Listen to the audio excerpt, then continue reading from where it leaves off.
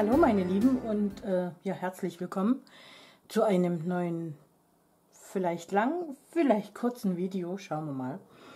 Ich möchte euch heute ein paar Farbgele auftragen, die ich so in der letzten Zeit bekommen habe, und möchte auch gleichzeitig die neue Lampe präsentieren. Ich schaffe jetzt erstmal kurz Platz, damit ihr auch alles sehen könnt. Ich habe mir ja diese Lampe hier gekauft. Hatte ich euch vorgestellt in dem Video und habe sie mir jetzt angeschlossen. Das ist jetzt der erste Einsatz dieser Farbgelauftrag. Sie ist schon in Betrieb. Ihr wisst ja natürlich, dass diese Lampe über Sensor funktioniert. Einmal hier und einmal da. Da könnt ihr auch gleich sehen, reagiert wunderbar. Nun ist aber der Sensor etwas höher angebracht, sodass man, wenn man sich seinen Farbtipp nimmt, kann man in die Lampe schieben und schieben und schieben und schieben. Wie ihr sehen könnt, da passiert nichts. Moment, ich muss euch mal ein bisschen. Und da muss man sich halt, ich meine, mit die Finger funktioniert es, ne? Seht ihr ja. Ja, zack. Und an geht sie. Also muss man sich ein bisschen was einfallen lassen. Ich habe mir dazu einfach ein Stückchen Styropor hergenommen. Das lege ich mir hin, lege meine fertigen Tipps drauf. Und der Timer geht an. Und so kann das alles funktionieren. Das ist mein kleiner Trick dabei, den ich mir jetzt hier zu Hilfe nehme. Als erstes buffe ich mir meine Mustertipps an und dann komme ich auch wieder zu euch zurück. Den ersten machen wir gemeinsam und dabei immer schön vorsichtig. Ihr wisst, die Dinger brechen ziemlich schnell ab.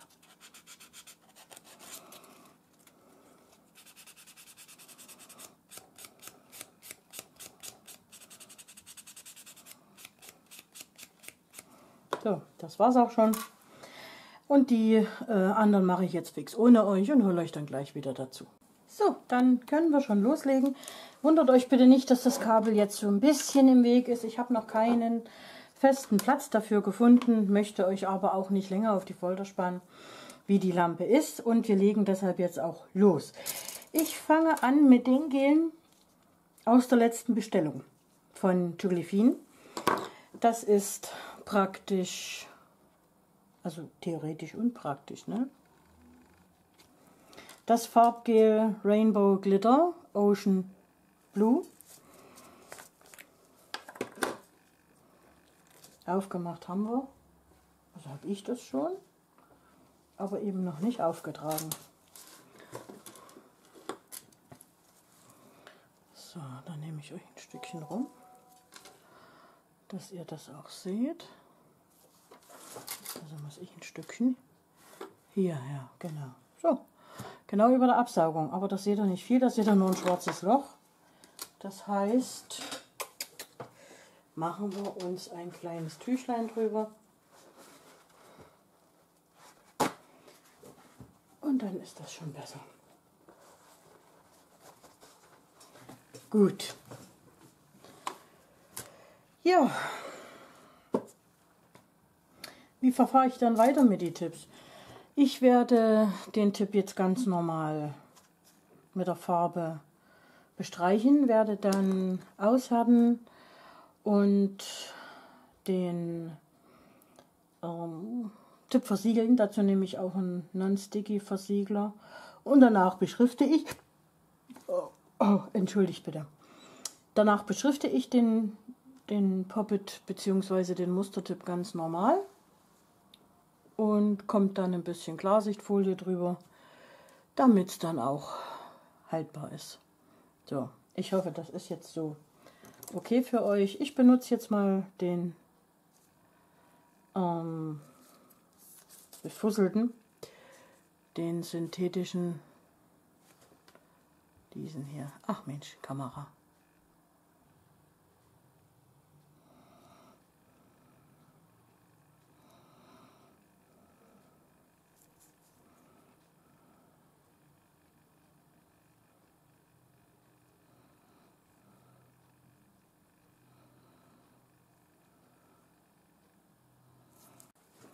Als nächstes kommt das Pink Ice Cream Farbgel, ebenfalls von Jolie. Das hatten wir ja auch schon offen. Das schaut dann so aus. Dazu nehme ich mir aber einen anderen Pinsel. Ja, ich bin da, was Pinsel und Farbe anbelangt, ein bisschen eigen.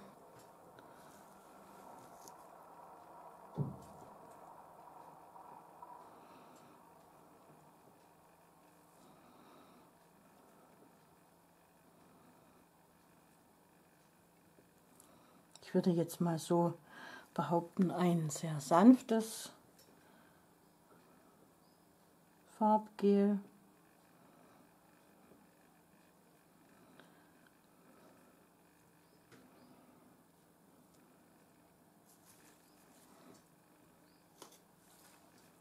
Wie gesagt, das ist das Pink Ice Cream von Jolie.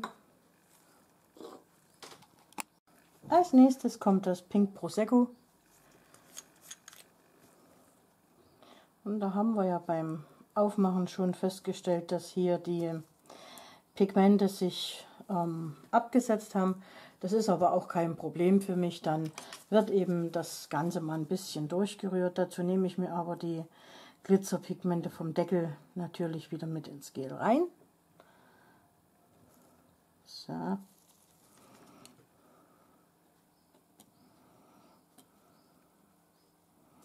Und seht ihr,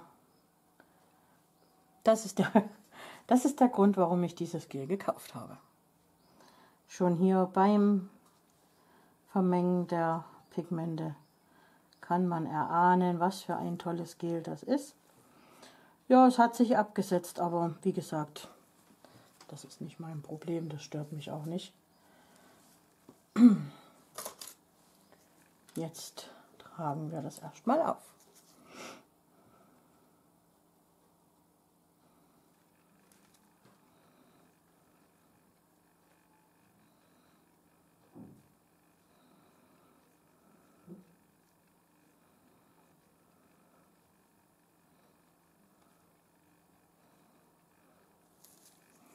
So, ein leicht durchscheinendes Glitzergel, was man sicherlich auch gut als Topper, als Effektgel auf ein Farbgel auftragen kann. Das lasse ich jetzt für 30 Sekunden aushärten.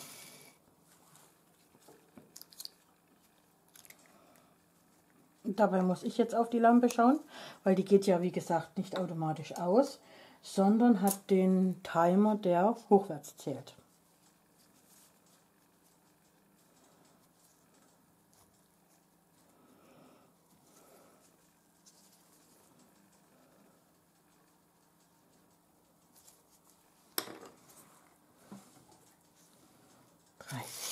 So, das erste Mal mit 30 Sekunden ausgehärtet.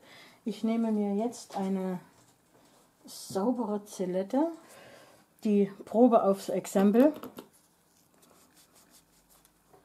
30 Sekunden. Ihr seht, ausgehärtet. Mit Schwitzschicht natürlich. Ja. Aber es hält, was es verspricht, die gute Lampe. Das nächste war das Pink Ice Cream. Das ist jetzt ein bisschen verlaufen. Aber auch hier ausgehärtet. Und zum Schluss Pink Prosecco. Ebenfalls für 30 Sekunden in 30 Sekunden ausgehärtet. Super Lampe, muss ich sagen, hält also, was die Beschreibung versprochen hat. Dann machen wir auch gleich weiter. Die Gele, die ich fertig habe, lege ich jetzt extra Wir machen weiter mit den Farbgelen, die ich von der lieben Patricia habe, in dem Gewinnpaket. Und da fangen wir mit dem Summer Lilac an, ebenfalls von, lasst mich raten, Josephine. Und das hatte ich euch ja schon so im Titel gezeigt. Na, das ist, also das, ja, das ist ein sehr, sehr, sehr, sehr schönes, glitzeriges Gel.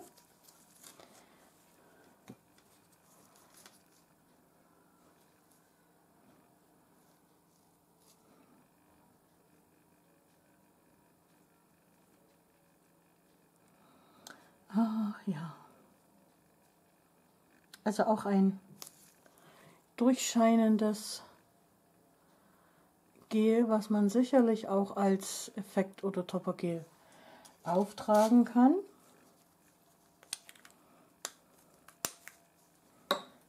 So. Weiter geht's. Ach, Summer Lilac haben wir hier zweimal. Das habe ich also zu. Wisst ihr was? Das kommt gleich bei mir in die Kiste für Verlosungen. Zack.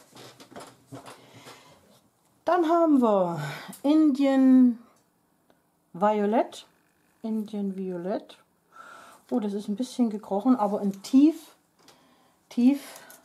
lilafarbenes Farbgel.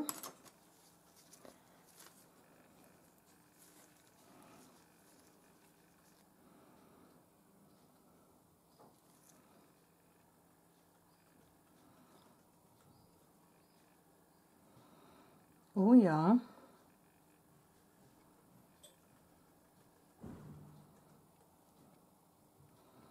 Das ist echt dunkel. Das geht einher mit so einem, ich mach's mal so, mit so einem Blauschimmer, würde ich sagen. Drehen wir rum.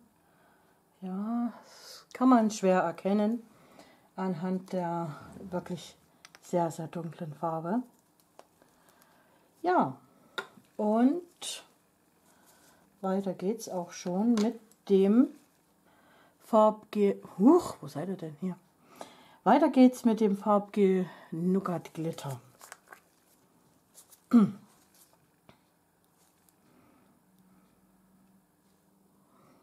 So.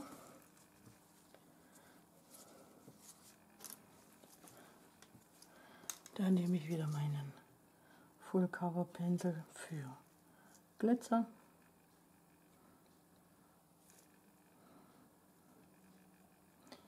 Und hier ebenso in einer dünnen Schicht aufgetragen, nicht ganz deckend, dafür aber mit einem wunderschönen Effekt.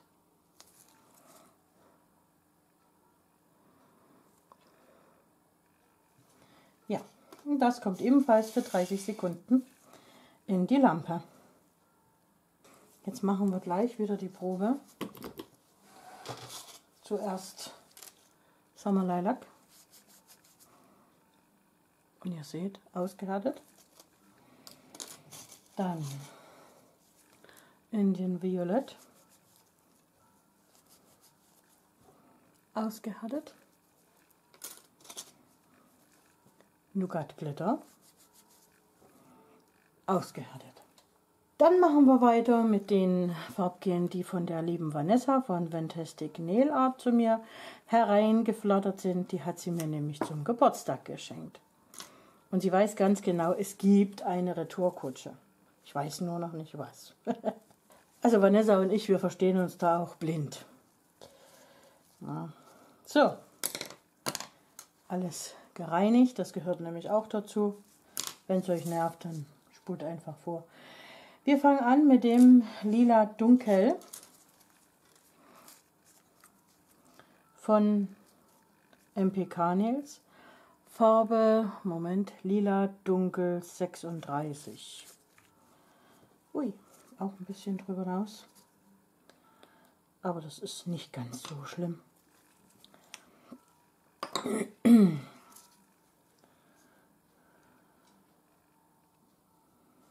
Etwas dicker in der Konsistenz wie die Gele. Ja, das nenne ich mal ein wunderschönes Lila. Das ist für mich so eine Art Reinlila. Ohne Blau und so ähnliche Farbnuancen. Also so sehe ich das zumindest. Weiß nicht, wie ihr das seht, aber ich finde, das ist ein reines, schönes Lila.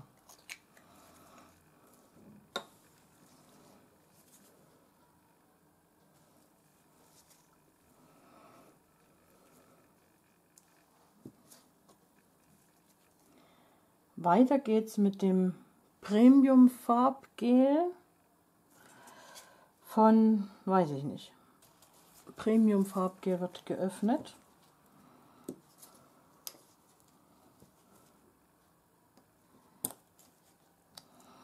Ja, genau. Das war auch ein Lila. Aber wieder ein, wie soll ich sagen, cremiges Lila. Ja, kann man so sagen. Ein cremiges, helles Lila. Mit so ein bisschen Touch ins Graublau. Aber sehr schön beim ersten Auftrag deckend. Ich finde es immer gut, wenn die Gele gleich so gut decken. Natürlich spielt beim Auftragen die Technik und der Pinsel eine große Rolle. Das habe ich letztens erst wieder bei Andrea Bode gesehen. Und sie sagt es auch, dass nicht immer die Farbgele schlecht sind, sondern manchmal auch einfach der Pinsel oder ja, die Technik nicht immer so hundertprozentig ist. Und jetzt nehmen wir von Aushärten exklusiv Farbgel Pearly. Das ist ein, oh ja,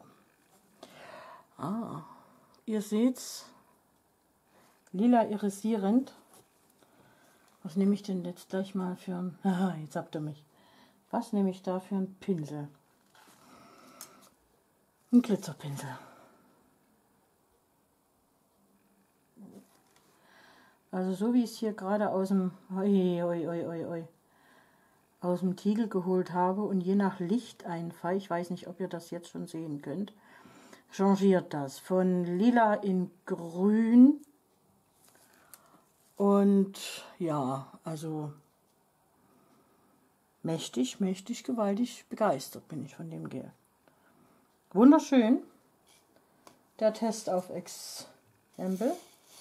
30 Sekunden ab jetzt.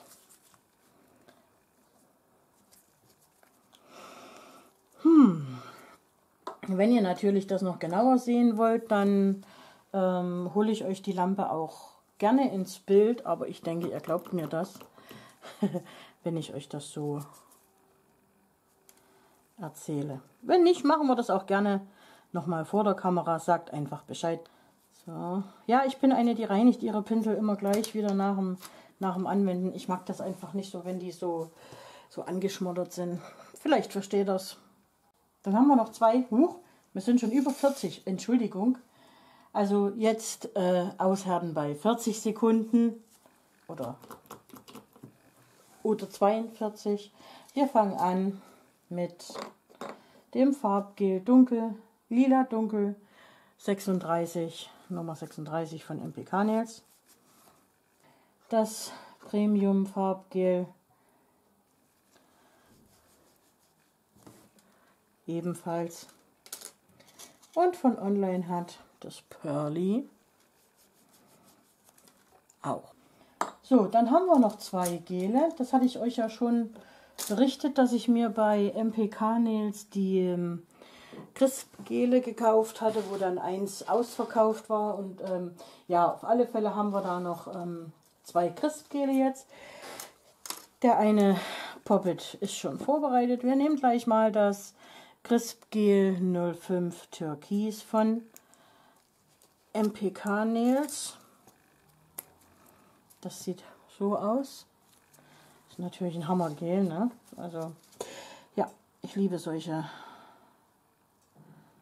Gele. Sie kommt zwar selten zum Einsatz bei mir, aber ich liebe sie trotzdem. Ich trage das jetzt mal als normales Gel auf. Natürlich kann man das auch so auftragen, dass es komplett deckend ist. Ist aber dann, ja, eine etwas dickere Sache und das mag ja nun nicht jeder. So, und wir haben jetzt das Crisp Gel 02 Violett von MPK Nails. Das schaut im Tiegel so aus.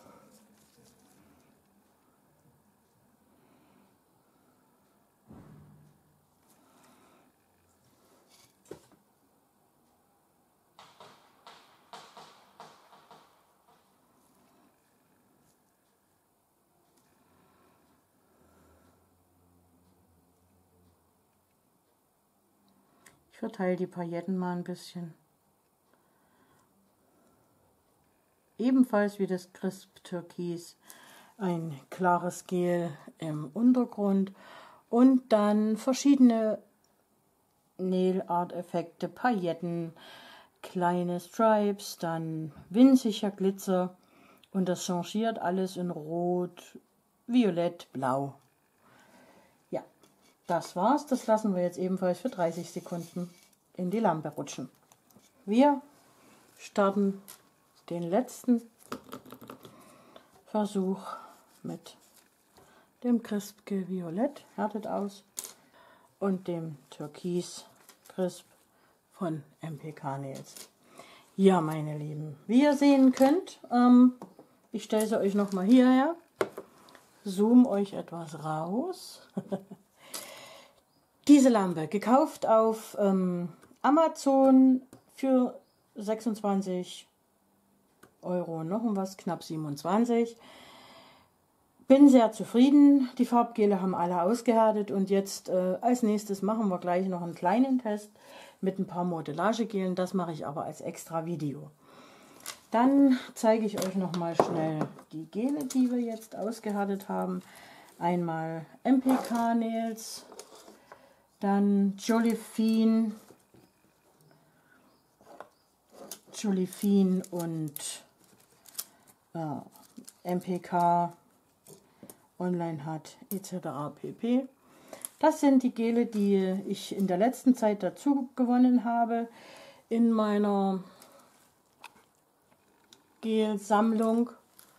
Ich versuche die euch mal so und so. Jawohl. So sieht das hier noch ein bisschen genauer. Die werden dann noch beschriftet. Wie gesagt, mit Versiegler versehen. Und dann kommen die mit auf mein Farbrad. Ich sage danke fürs Zuschauen. Bye bye, eure Katrin.